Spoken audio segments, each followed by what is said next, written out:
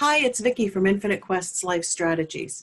And I don't know about you, but I'm starting to miss a lot of the things that I usually do because I'm inside social distancing like all of you are.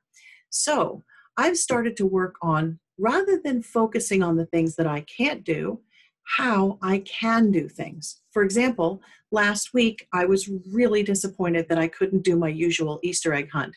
But then I started thinking about how could I do an Easter egg hunt? And that's how our virtual Easter egg hunt from last week came to be. And 185 kids joined in, and it was actually better than anything I had imagined.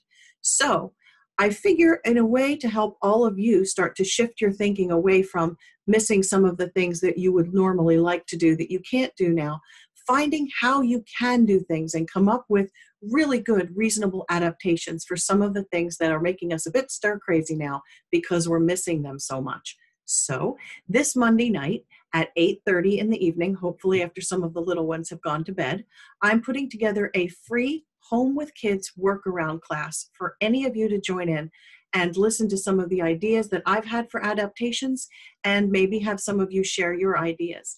In addition to being a life coach now, I'm not sure how many of you know that I was a teacher for years and a school administrator and have touched the lives of thousands of kids over the years. And from that experience and my experience with my own children, I've come up with a lot of creative ways to keep kids busy and engaged, sometimes under unideal circumstances like we're dealing with now. Let me get you some of the information about our session on Monday.